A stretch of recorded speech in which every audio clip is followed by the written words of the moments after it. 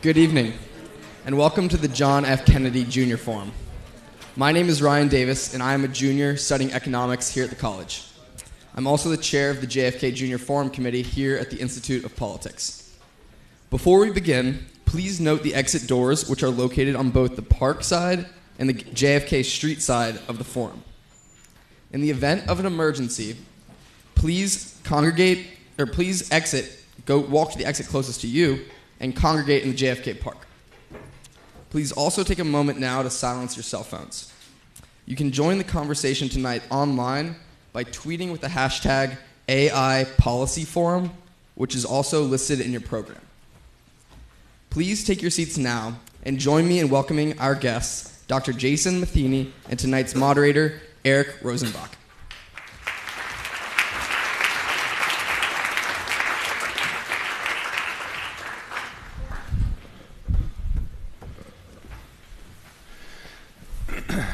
Hello, everyone. Good evening. Eric Rosenbach, as you heard. This is Jason Matheny, the director of IARPA, which is the Intelligence Advanced Research Activity. That's close enough. Right. Absolutely. Yeah. So we're going to cut right to the chase here. Tonight, we're going to talk about AI and public policy, which, as you all know, is a big topic not only at the Kennedy School, but in the real world and also in the intelligence community. So we're very lucky to have Jason here. This is a smart guy. You can read his bio and see that even in the hallowed halls of Harvard, this is someone who can probably out-degree, degree for degree, almost anyone here. He also is a thoughtful guy. You know, there's not always a strong correlation between people who have lots of degrees being actually thoughtful. In this case, that's true. And Jason, also, he's a good guy. So that's what we look for most when we're trying to bring in good guests, is people who are smart, they're thoughtful, and they're also good people. And what we'd like to do, because Jason, in his position at IARPA, has a lot of exposure to AI, machine learning, and the nexus of that and national security, have a conversation with him. I'm going to start and ask him a couple questions. We'll do that for about the first 30 or 35 minutes, and then I'll go out to y'all in the audience and let you ask some questions too. So for starters, Jason, since I can't remember exactly what the acronym for IARPA stands for, tell us a little bit about that. What is IARPA? It's not a DARPA. Yeah. What is it, and what are you doing on a daily basis as the director? We do rhyme, so we've got that down. So first, it really is such a pleasure being here. I think the work that you all are doing here makes us smarter within government. When you're critical of the kinds of policy choices that are made, when you're thoughtful about what we could be doing that we're not already doing, you make us smarter and wiser, and we're grateful for that. I really do deeply value these kinds of engagements, and it's also just a personal privilege to be up here with a national hero and somebody who really has set an example, not only for national service, but for being a good human being. That's nice. Important to us too. You already got your forum spot, so you don't have to like. yeah. But I want to be invited back. So IARPA is an organization that funds advanced research for national intelligence. We fund basic and applied research at over 500 universities, colleges, companies, national labs. And most of that work is done unclassified, in the open, as level playing field competitions. We sort of run research tournaments. And we fund work as diverse as applied research in mathematics, computer science, physics, chemistry, biology, neuroscience. We fund a large amount of work in social sciences, understanding how human analysts can make errors in judgment, how they can avoid those errors. And we fund work in political science and sociology, even anthropology. So we have one of the most diverse portfolios, I think, of any federal R&D organization. But that work only succeeds because we fund places like Harvard to actually solve our hardest problems for us. We don't have any researchers in-house. In fact, if you come and visit IARPA, it's sort of a letdown because you you sort of imagine that you're visiting like Q Branch from the James Bond movies, and that so you're not doing the weaponized watches. They're on no weaponized watches. We outsource all of that to Harvard. All right. Yeah. It's in a deep corner of the Belfer Center. That's right. They're all Timexes from like circa 1983 to the big calculator watch versions. Ash Carter has one. So the work that we do is really focused on trying to understand how we can make better intelligence judgments about a very complex world faster and in a way that's more accurate. And that means then that we need to have better methods of collecting data, better methods of analyzing data, better methods of assessing the veracity of data, which has led to fairly large investments in AI, the topic for tonight. Mm-hmm. Okay. So one of the things we want to do in the forum is also educate people and have them actually understand what some things mean. When you hear about AI and machine learning, it's sometimes hard to understand what that actually is. So in my class, I'd like to make students break things down by their component parts.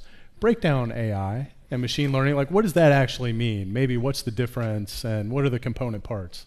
Yeah, so AI is a broader category than machine learning. And AI really is a set of techniques that could be used to allow a machine to mimic or replicate some aspects of human cognition or animal cognition.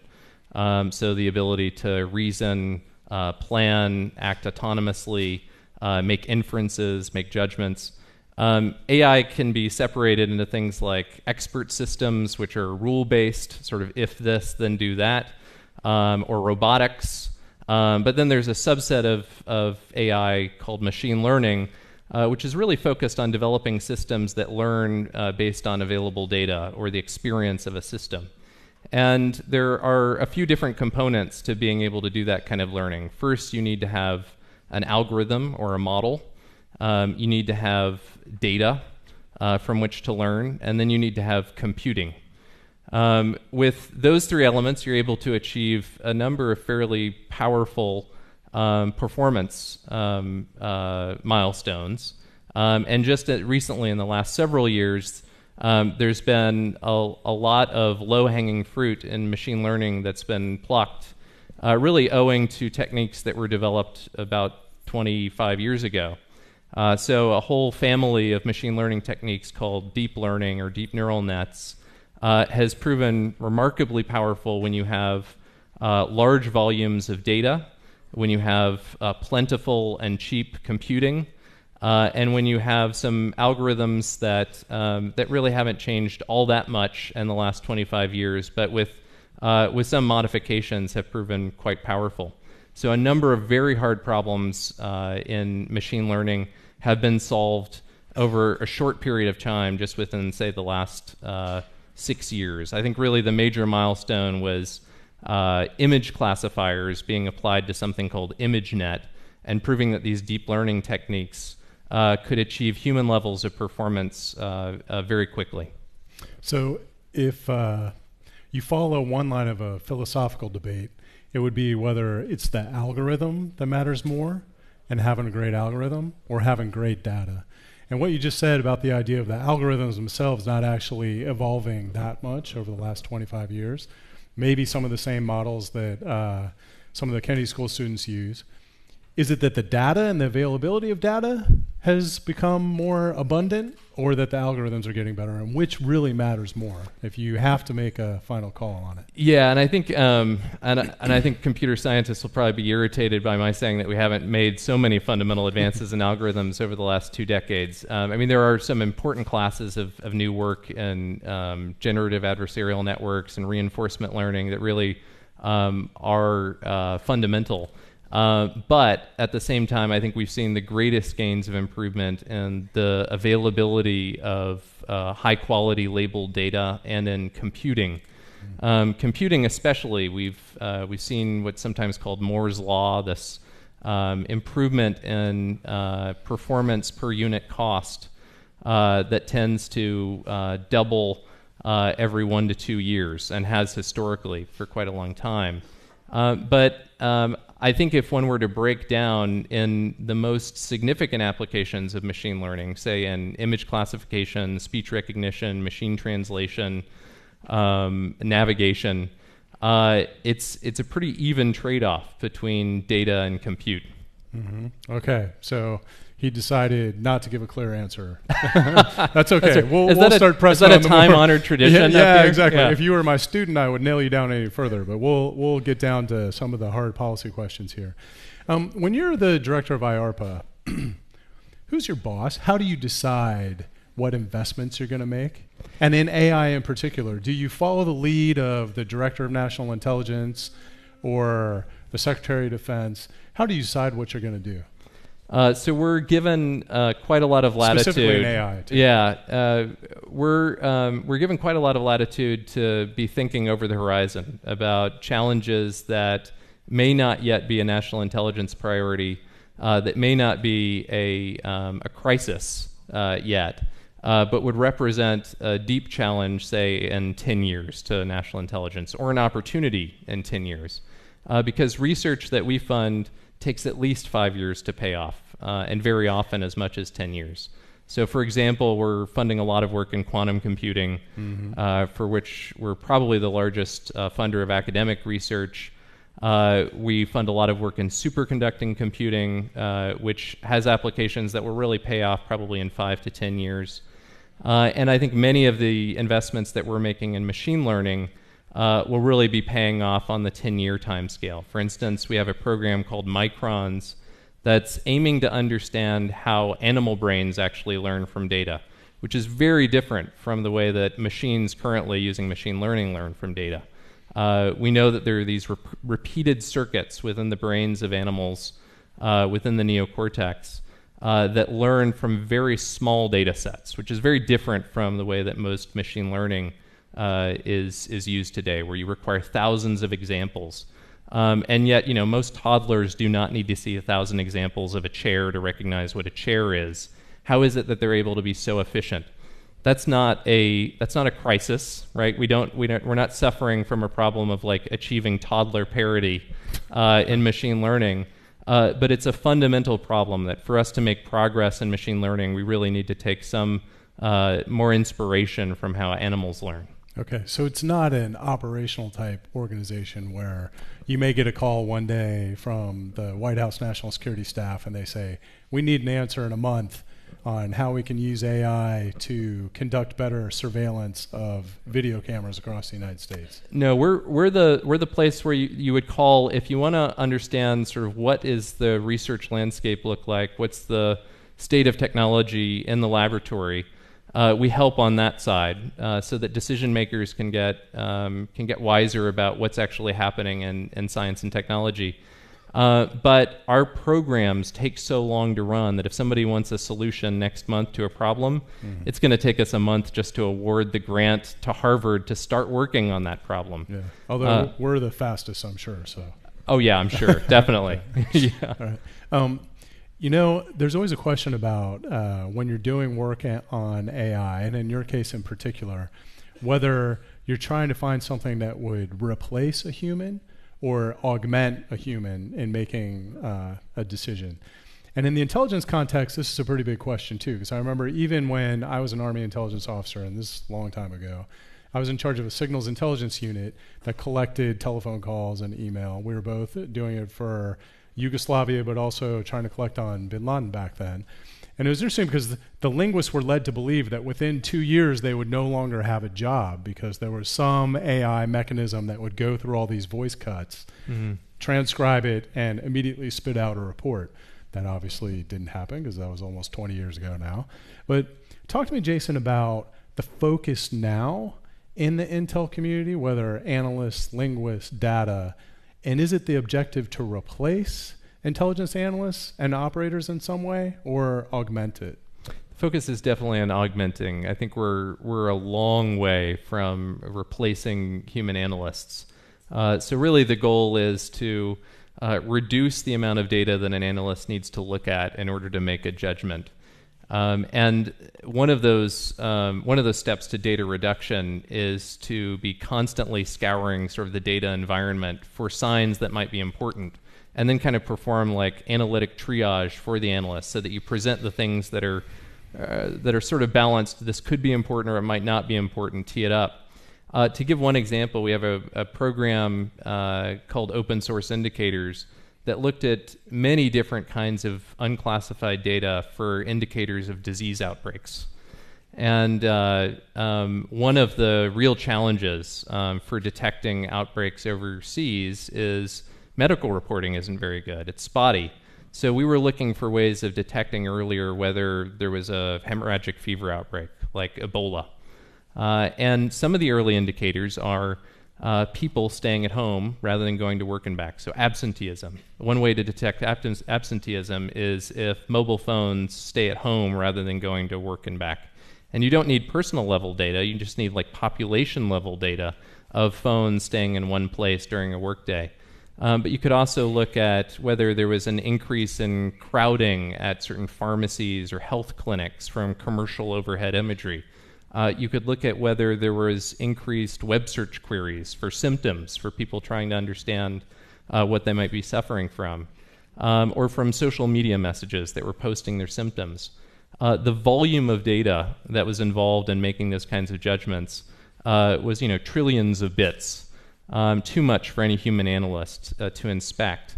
So we trained systems that could automatically look through these data. We trained them on historical disease outbreaks in order to identify those patterns of behavior that indicated whether an outbreak was taking place.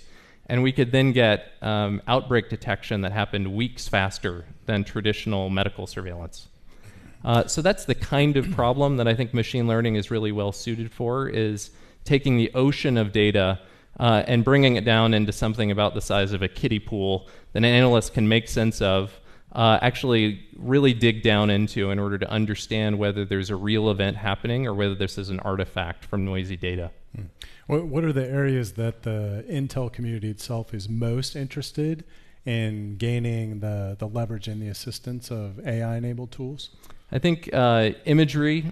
So we have a program called Finder, that takes an image that might be from, say, a cell phone camera or from a ground-based camera, and even if that image is not natively geotagged by like a GPS with a latitude or longitude, the system automatically detects where on Earth the picture was taken just by looking at features like the skyline, the architectural features, geologic features, botanical features.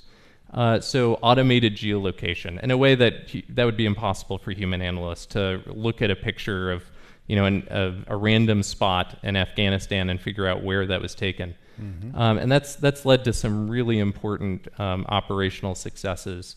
Another example is machine translation and speech recognition in any language.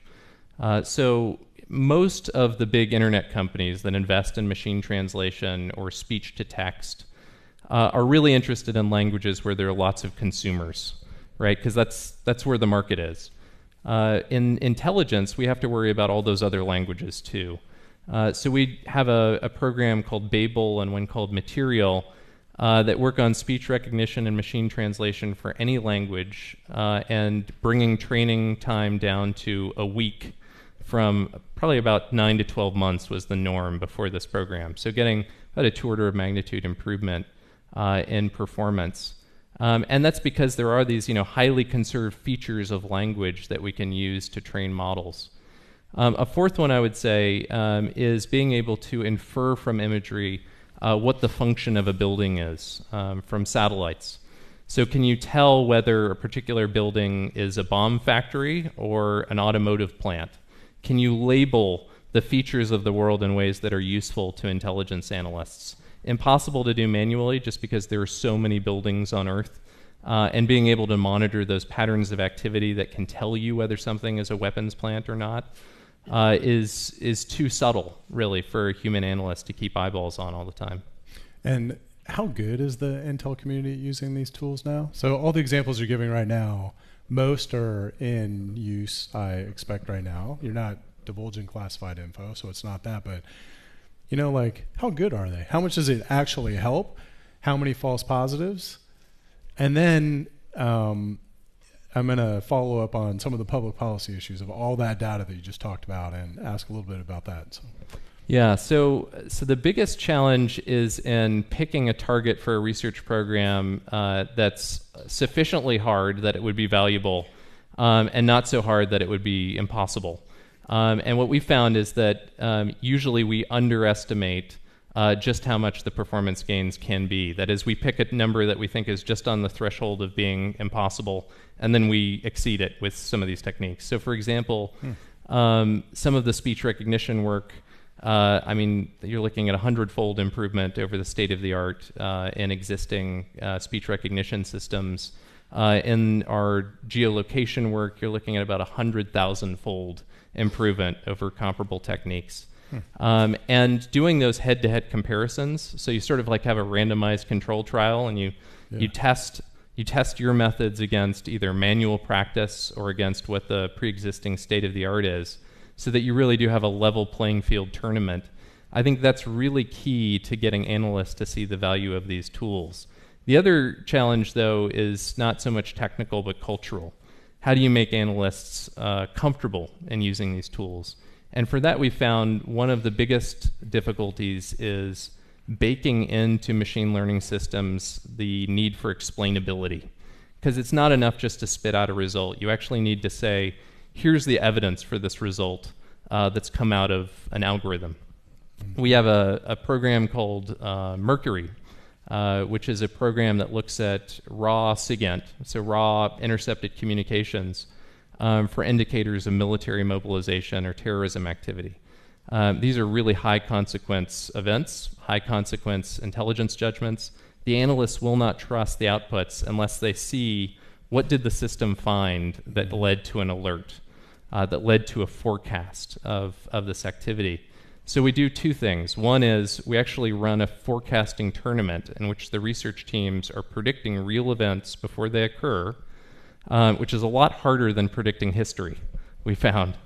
We actually started these forecasting tournaments because we kept getting these like business pitches, basically, of people with PowerPoint slides saying, we could have predicted 9/11, trust us. Here's the PowerPoint slide to prove it. All right. We ran our model backwards, and here's a big blip on 9/11.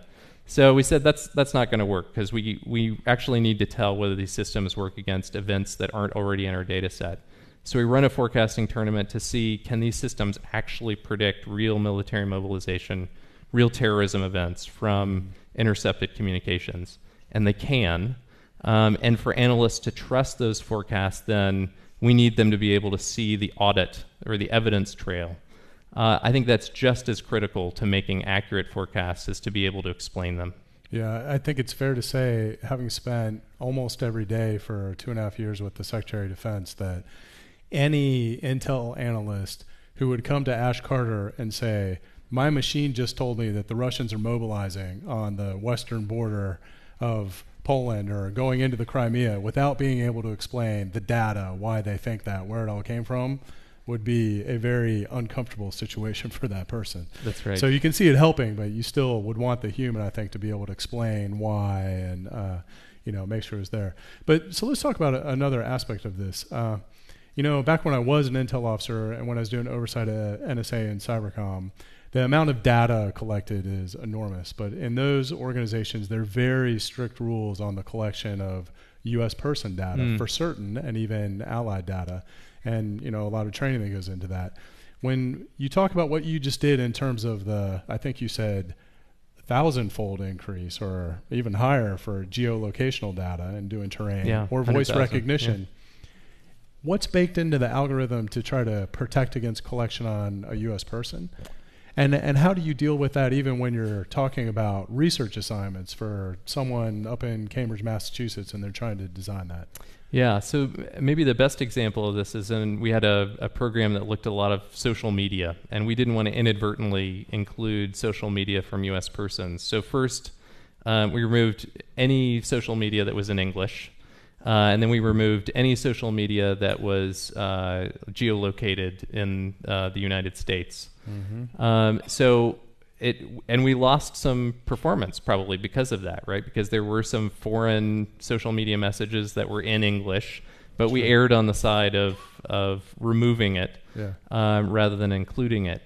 With our research, we do a civil liberties and privacy protection review for any research program that we fund, in part to avoid things that really don't have a place in research to begin with, that ultimately is going to be based on foreign intelligence. The other thing that we do is we invest a lot in privacy-enhancing technologies. So we take privacy really seriously, not only as a policy issue, but as a technology issue. We have a program called Hector, which is focused on a new form of encryption, homomorphic encryption, which can allow you to run queries that are encrypted against encrypted databases, so that you wouldn't have to give up personal details when all you need to know is how many people in this list have the flu, or how many people in this list have encephalitis. You don't need to know the names of the people. You just want the number of cases. So this is a technology that could allow us to, as a society, balance privacy with a lot of other security and public policy goals. The other thing that I think is an example is we had a program called Aladdin, which goes through posted video. So it could be like videos on people creating IEDs, like how-to videos, or martyrdom videos. It turns out that when people post these kinds of videos as part of a terrorist activity, they don't tag their videos, right? They don't say this is a martyrdom video. They don't tag it saying this is an IED how-to video. Instead, they post the video, they send the URL out to their colleagues. We wanted to be able to detect the posting of these videos automatically. There are not enough human eyeballs on Earth to monitor all of the posted video. So we had to develop tools that can automatically characterize that video and tell whether this is a video that's about a terrorist activity. As part of that, though, we wanted to ensure that we weren't inadvertently collecting on U.S. persons. So we made sure, again, that the origin of these videos was overseas, that there wasn't personal content in the videos. Very often that's costly to do that kind of scrubbing, but it's worth it. Could a skeptic look at the research you're doing, in particular on the algorithm, if, like we talked about in the beginning, there's the algorithm, the data, and the computing power running it, and say, well, you've got the algorithm, you've got the computing power, what you chose to control was the data set. Someone not as nice as you could take those two other things, put it up against a data set that's running on the United States, and do something more nefarious. Do you worry about that? I do. So I think all of us who work in research recognize that these technologies that we create are all double-edged swords. One of the questions that we ask ourselves before we fund any new research program is, how could this technology be used against us, be used maliciously, and what can we do to prevent misuse? Can we insert intrinsic safeguards? Can we insert security measures that prevent theft or reverse engineering? And then we ask the question, under what conditions would you regret having created this technology? I think this is something we sort of in the research areas need to be thinking about, especially in things like AI and machine learning, also in the biosciences, because there's risks. So how can you make investments that are safe, that are reliable? Are there investments that you can make that are more defensive, that they enjoy an asymmetric advantage in being used defensively rather than offensively, such that you can steer us towards a state in which defense has the upper hand? And we really try to align our research portfolio with that goal. So surveillance and AI is one tough public policy issue. Maintaining privacy, Fourth Amendment rights, all of those things that are a core part of the United States. But when I was in the Department of Defense, we started to get a lot of questions about whether or not we were going to use AI-enabled tools to allow the use of lethal force, literally to take out a terrorist in a combat zone. What are your thoughts about that? First, in terms of the state of the technology that would enable that, and then philosophically, what should Americans and democracies all around the world, what should they think about a question like that? So it's an important public policy debate, and I think so. Some of the advocates for introducing more autonomy into weapon systems note that humans, particularly under stress, can make bad decisions about the use of lethal force. Opponents of autonomy or greater autonomy in weapon systems note, though, that there's a need for meaningful human control over weapon systems. And I would say, particularly given the state of machine learning, that is a real need. The tools that exist are generally not robust to various kinds of spoofing, to misinformation. There's a class of sort of tricks that can be played against machine learning systems called adversarial examples. And it's now a kind of favorite parlor trick among computer science undergrads of like, with how little effort can I fool this state-of-the-art image classifier into thinking that this picture of a tank is actually a picture of a school bus. And it doesn't take much work. So I think we're a long ways off from where I, at least, would be comfortable having a significant degree of automation in, say, targeting or weapons decisions. I think our Defense Department has been pretty wise then about establishing policies that prevent the automation within that targeting decision. And I think much of that owes to you and during the period that you were helping to formulate policy.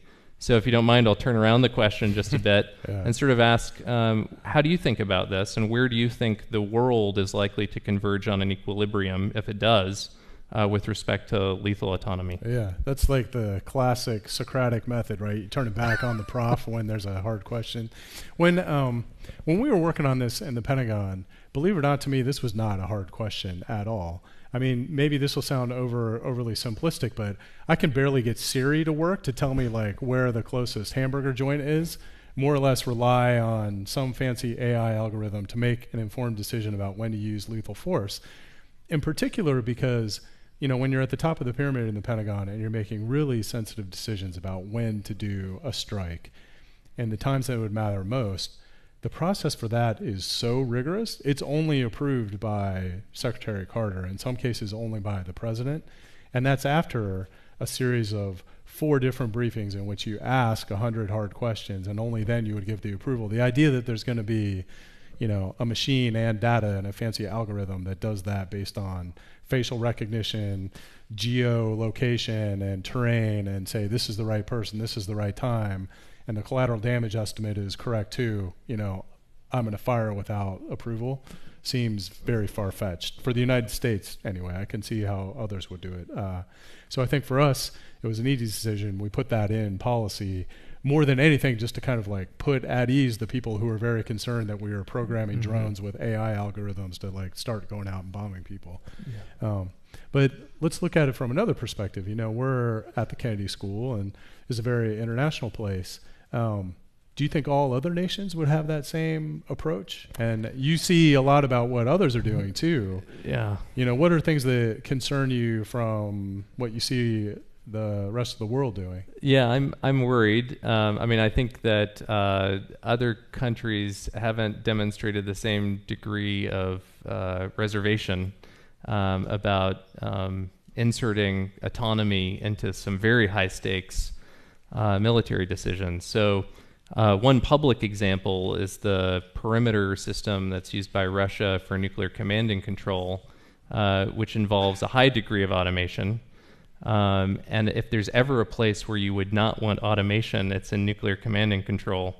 So the notion that you could have a nuclear war that's started due to a series of errors, of computer errors, of sensor errors, is, I think, one that makes me anxious. Can you explain that a little bit more, just that system and the way it works? This is the unclassified stuff. Again, he's like far too wise to disclose classified information.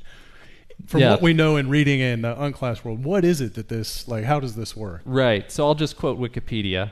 Perfect. So and there's a whole book, by the way, on the perimeter system called The Dead Hand by David Hoffman.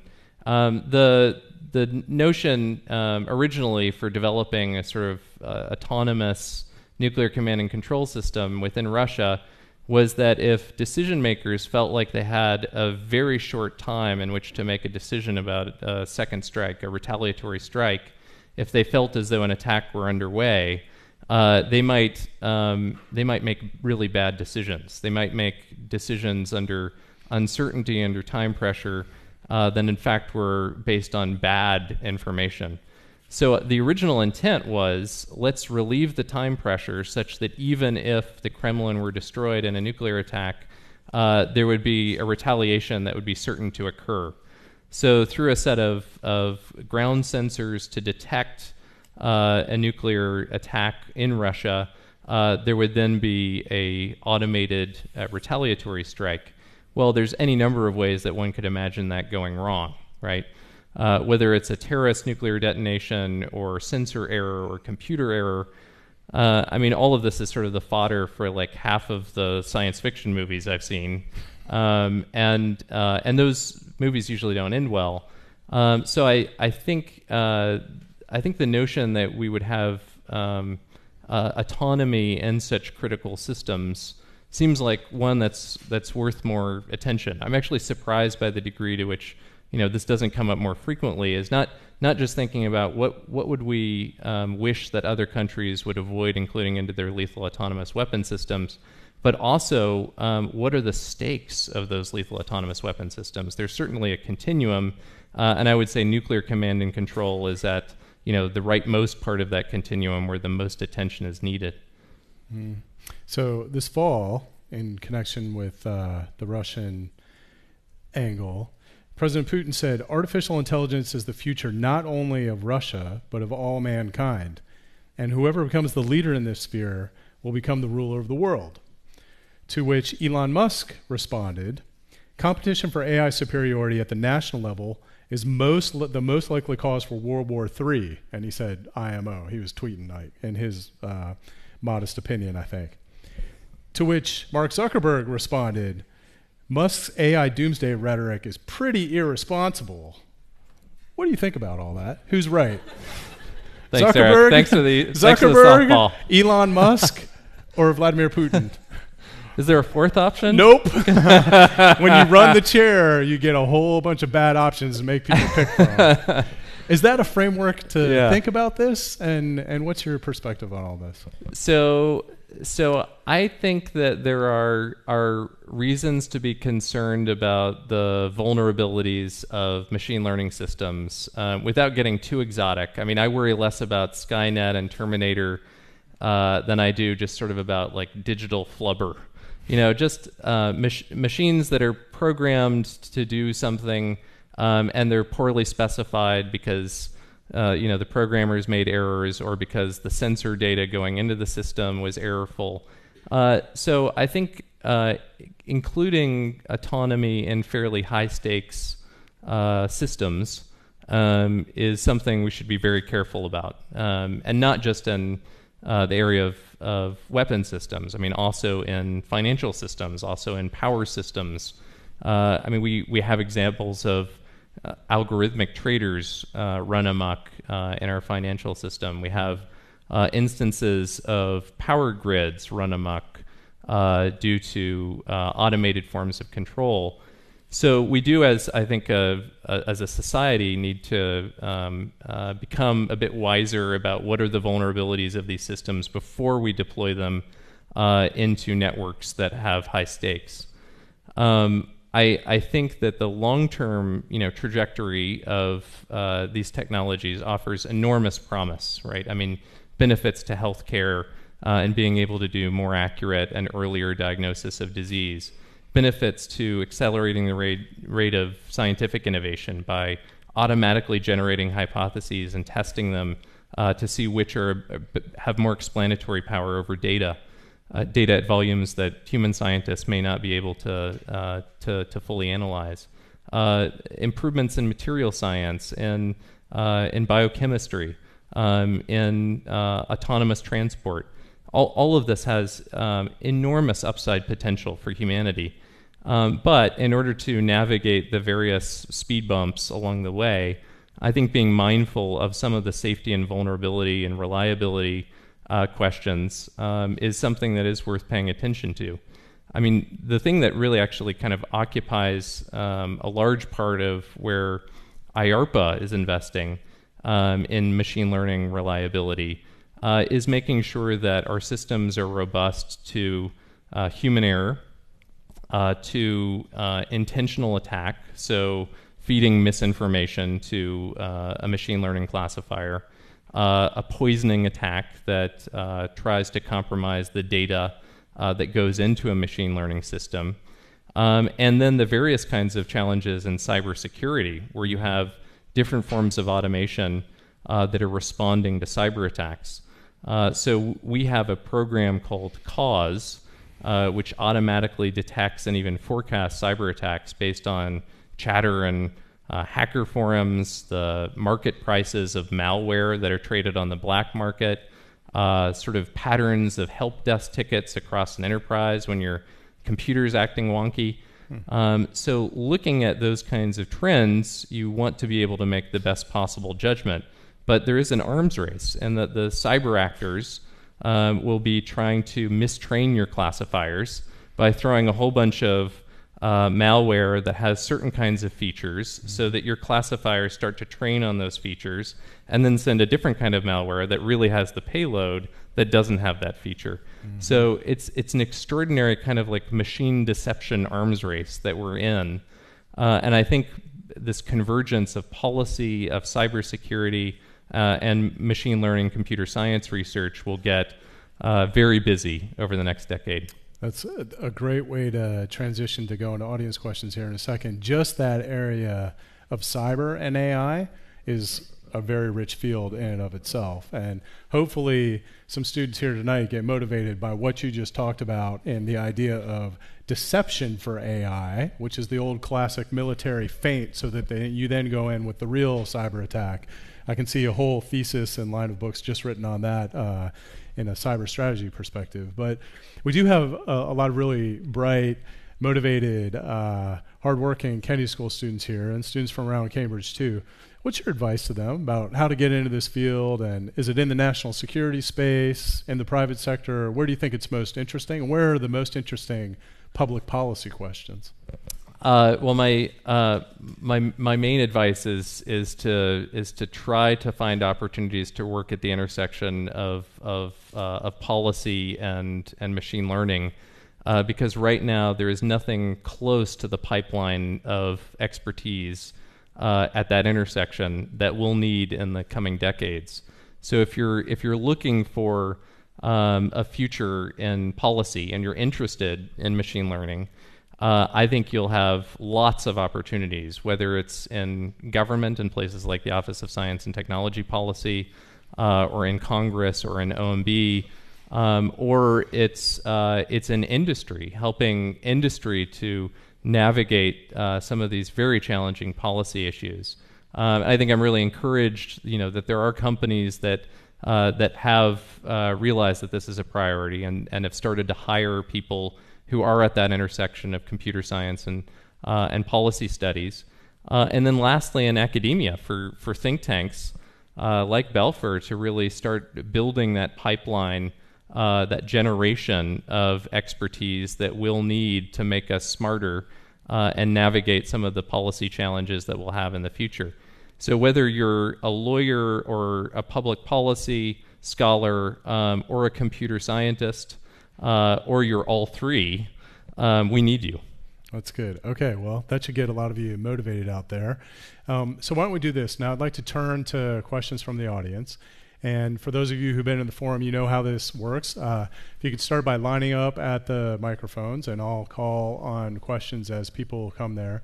If you could please state your name, kind of tell us who you are very briefly, just so we know. And remember, what we're looking for here is a question, not a speech. A question is an interrogative that ends with a question mark and usually is one sentence. If you need to set it up with one sentence, it's okay, but we're just trying to get as much interaction here as possible. So I'm looking around, and yes, sir, we'll go to you first. Hi, I'm Elliot. I'm a math student here. You made a point earlier about how there's a danger involving AI running nuclear systems because of possible radar errors or any other mistakes leading to an unnecessary strike. How is that much different from the status quo, where, if I'm not mistaken, there have been such close calls in the past? Yeah, there are an alarming number of close calls, strategic miscalculation, nuclear accidents, and I think if you read a book like, say, The Limits of Safety by Scott Sagan that sort of goes through them, the one thing that saved us every time was a human being looking at the data and saying, this doesn't make sense. This is not real. And that's what I want to ensure is always in the loop as a human being.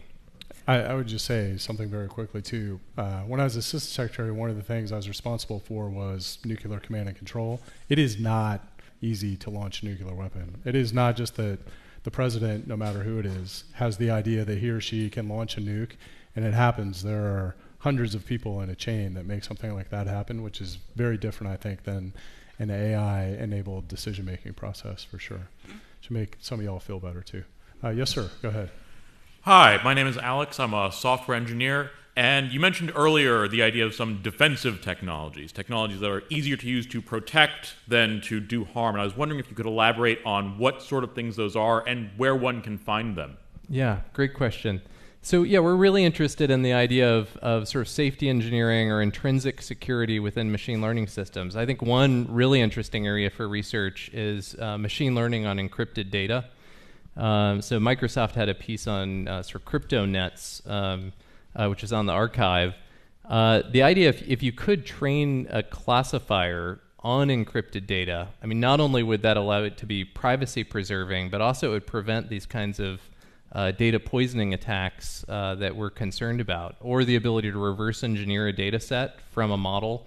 So these are sometimes called model inversion attacks. Which is another challenge. If you're training a classifier on some classified data, the classifier then has features of that data, which then really means that the classifier itself is classified. That's awkward, right? I mean, that's awkward if you want to get maximum use out of these tools. So secure machine learning, I think, in general, is a really exciting area for a lot of technical work. Great, thank you. Yes, sir. Hi, my name is Iskander. I'm coming from Kazakhstan. I have a question with regard to the rising China in the sphere of innovation. According to the latest data by the National Science Foundation, it said that China is in 5-10 years going to become the superpower in key areas in science and innovation. How do you view the future U.S.-China relations in that regard, and what is your opinion on latest issue with regard to the Huawei and the Silicon Valley, where Chinese companies are trying to invest? That's a great question. Thank you. So China has a well-organized plan for AI in particular. It has an AI development plan that spans multiple years. It has specific milestones. In fact, the most recent policy guidance from China includes things like, we want a speech recognition system that's 98% accurate, and we want a machine translation system that's 95% accurate, and image classifiers that are 99% accurate. So it almost reads like an IARPA or DARPA program. Like, there are these specific milestones, specific schedules. And I think China has the ability to mobilize industry, government, academia all in the same direction.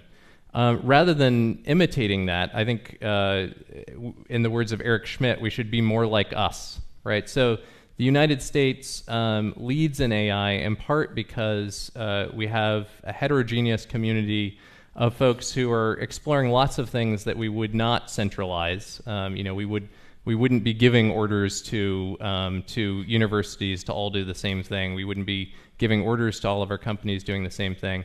We have an extraordinary innovation ecosystem that's largely founded on universities. We have the world's best universities in machine learning and computer science. We should be leveraging that. But we also have extraordinarily innovative companies that have decided to put a large part of their money in basic and fundamental research. which I think is another advantage that we have. We are getting out-published in machine learning by China, but if you quality control that publication, if you remove out the sort of self-citations, the U.S. leads. I think in order to maintain that lead, though, it means we need to continue to invest in what makes us so unique globally, which are the universities as a basis for fundamental research. Great, thank you. That was a good question. Yes, sir. Hi, Gene Freuder. I'm an AI researcher. About a year ago, Harvard Business Review published an article entitled "The Obama Administration's Roadmap for AI Policy," which discussed some reports that the President Obama's executive office published that laid out his plans for the future of AI. So my question is, do those documents, will they continue to have any influence on public policy, or are they dead because President Obama's name is attached to them? They continue to have an influence, and as one of the co-authors of that report, I'm happy to see the influence. So the National AI R&D Strategic Plan continues to inform investment decisions at the agency level. I was also happy to see that the recent policy budget guidance from the White House has a whole section on AI and machine learning. The National Security Strategy, I think for the first time, describes the importance of machine learning. So I think there is a commitment in the Office of Science and Technology Policy, in particular at the White House, to really lead in machine learning and to push investments where they matter most. Michael Kratsios at the OSTP within the White House just had a great interview with the New York Times talking about the importance of fundamental research. And I think if you look at the NSF investments and IARPA and DARPA and NIST, we're increasing the level of basic and applied research. And I'd say both when I was in the Department of Defense and I see on the trajectory that's only increasing. So some of that, of course, is for purely military type research. But as in a lot of things, like GPS, for example, voice recognition technology, maybe the internet, there can be off-spins of that I think can be helpful too. So that's right. Yes, sir, please. Hi, I'm Charlie Freifeld, associated with the Graduate School of Arts and Sciences, and I work in quantitative management, investment management at the moment. I want to follow up on some of the things that are already said in question. Go into the future, say 10 or 15 years, and imagine that we have developed artificial intelligence to a tremendous extent, way beyond what we have today. So now you're in the Defense Department and you have a computer that has just analyzed the situation, the military situation. It's taken into account all of the knowledge that everybody has, including, let's say, the Chinese, and it tells you that there's a 73% probability that China is going to attack in the next week. And right now, the best thing to do is attack China first, right now. And when you query it and say, well, wait a minute, I want to find out how you got that result, it says, well, I did 100 trillion simulations, and that's the net result. And you don't have any ability to do 100 trillion simulations and go through that. So it's an old question that Norbert Wiener raised 70 years ago. What happens when the machine is so smart, you have no idea how it came to its conclusion? Do you rely on its conclusion? What do you do then? Yeah, thank you. I think we've actually sort of had that dilemma for the last several decades. I mean, I at least can't understand, all of the parameters that say a linear regression is simplifying for me. And we have had systems that were designed to try to provide sort of forecasts of military tension based on regression models, and yet we didn't abdicate our decision making and say, okay, we should leave it to the model. I think it's very unlikely. I think it's hard for me at least to imagine a period in which human decision makers and say nuclear command and control within the United States would defer to a computer model in making a decision about, say, the most consequential military actions that they have to contemplate. What do you think, Eric? I would totally agree. Even in the hypothetical fact pattern that you gave there, which is pretty compelling, unlikely, but compelling, I can't imagine any Secretary of Defense would ever make a decision based on that, or it would be more than one of 100 data points that person would take. And there's some things about this that are inherently protective against AI-enabled decisions, which, first of all, there's widespread mistrust of intelligence reporting in general in the Pentagon and among policymakers. So that's no offense, but it is what it is, because very often you'll get an intel report in the president's daily brief, and they can't even explain the sourcing for something that came from a human, and you may not rely on it, more or less SIGINT or a fancy algorithm. There's just, it seems very unlikely that someone would make a decision as consequential as starting a war with China based on a 73% algorithm. So you hope the Chinese don't go ahead and do it as a result of their program? You know, I can't speak that well for the Chinese, but I bet even the Chinese or the Russians would think twice about starting a war based on an algorithm. Yes, sir, go ahead. Hi, my name is Oliver Regley. I'm a biomedical engineer in the pharma space. My question is if you're aware of any research into defending against social engineering attacks augmented by AI or machine learning. I think we saw in the last election that our democracy is kind of vulnerable to these asymmetrical information warfare tactics like targeting swing voters with Facebook ads. So I'm wondering how we were planning on addressing that. Yeah, thank you. So we've funded research on some aspects of this topic. One, for example, was looking at sort of how disinformation can propagate within social media networks. Can you predict when something is going to take off? Another project that we funded looked at detecting disinformation edits within Wikipedia. Could you tell when somebody was trying to manipulate a Wikipedia page? And then we also do some work understanding censorship patterns or manipulation patterns in news reporting. DARPA has funded a program called Social Media and Strategic Communication, looking at detection of chatbots in social media. And there's a fair amount of research, sort of at the basic research level, of just understanding, can you detect when somebody has a disinformation campaign that's centralized? But I think much more research is going to be needed, and this will be a moving target because the disinformation campaigns will get increasingly sophisticated. That's a great question. Thank you very much. Yes, sir. Hi there. My name is Alex. I'm a recent alum of MIT's Technology and Policy program. And my question is very similar to the gentleman's down there, maybe a bit more generalized. But you recently talked about how the explainability of machine learning needs to be key in the military context, but at the same time, deep nets are generally not that explainable. So how do you, in the military context, balance this trade-off between explainability and perhaps performance, because deep nets are currently the state of the art in both the context of funding research and deciding what to build in terms of models?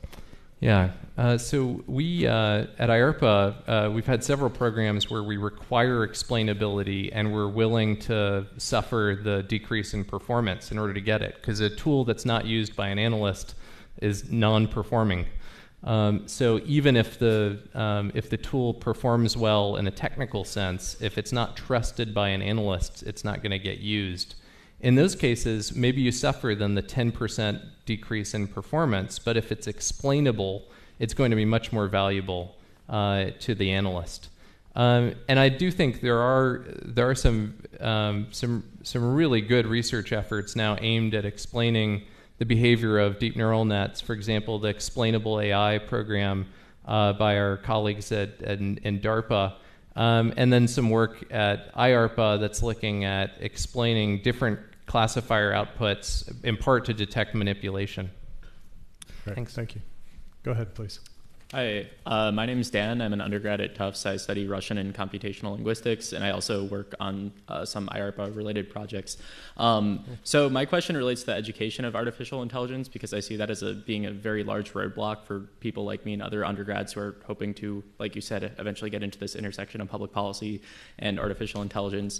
And right now, at least as far as things seem, there's been a huge push of like people at universities migrating towards the private sector where there are just larger financial incentives. There's a lot of talk about how there's a very high demand for deep learning artificial intelligence researchers. However, the supply is fairly minimal given that, like you said, things have only started up 6 years ago. So, and maybe this is more of an education policy oriented question, but how do we incentivize people to, I guess, stick around in the public policy sector and so that we can continue to foster this sort of artificial intelligence education for future generations? And what sort of role, I guess, does IARPA play in that? Yeah, so it can often be hard to compete on salary. So we try to appeal to social service. So the ability to influence where humanity's long-term welfare can be improved, the ability to shape technology such that we're safer and healthier and happier, as opposed to improving ad hits by 1%. And not to put down industry jobs. I mean, I think there's lots of important work that can be done within industry to ensure that the technologies are used to the good of humanity. But there's nothing like working either within NGOs or government agencies or think tanks that help advise the public and government about these important technology issues. The satisfaction that you gain from that, I think, beats the salaries. Yeah, that's a great question. Thank you. And, I'd just say, having seen the Department of Defense and the NSA struggle to recruit really high-end cyber talent, the market dynamics are very similar. Pay far outstrips the government. But in that field, when you can legally go and hack the Iranians all day long, or in this context, you can take on all of these hard questions that we've been grappling with here. You only do that in government. So come on, y'all. You can do the right thing. You can contribute to the country, to the world, too. You can go work for Facebook later, but make a difference now. Right? That was your little pep talk. Okay, go ahead. Yes, ma'am. Could you go ahead? This will be our last question because I think I'm getting the hook. So we'll just go right here to you. So much pressure. Yes. Hi. So I work here, and I do research primarily on how cities are using AI and predictive analytics. And so one of the things that we're really seeing in terms of policy challenge in the field is issues around intellectual property. And I was really curious, basically private companies owning algorithms that are deployed by cities, and then, sometimes the public advocating for algorithmic transparency, right? And so my question for you, I guess, is what does the economy of this look like in terms of national security and in terms of intellectual property? So we fund mostly open source software just because it's easier to defend. I mean, if with more eyes, all your bugs are shallow. That kind of idea. I do think that that most of the companies that are attracting really the world-class talent and machine learning have also realized that to attract them, they typically need to free up the models and the algorithms. The companies treat their data as being proprietary and sort of the secret sauce, but are publishing on the algorithm work. And I think that's something that, in general, we also follow. So the intelligence community data is the secret sauce, but we would like for more people to be reviewing the algorithms and improving those algorithms so that they're less errorful. Right. Before we wrap up, there's one other person I want to recognize. This is Charles Carruthers, so stand up here, Charles. This is a real live Kennedy School grad who also works in IARPA. He's the Associate Deputy Director at IARPA, helping out Jason here too. So we got to give him a round of applause because he, just like the question posed, he could be making a lot of money someplace else, but he's doing public service, and we appreciate that. So thank you very much. He's done you all proud. And every time he goes to a meeting and people find out that he's from the Kennedy School, they're like, okay, I'm going to go there. Right. So thank you all very much for coming, giving the time. Jason, thank you so much. Thank you, Eric. It was a really thank good you time. all. I really appreciate it. Thanks.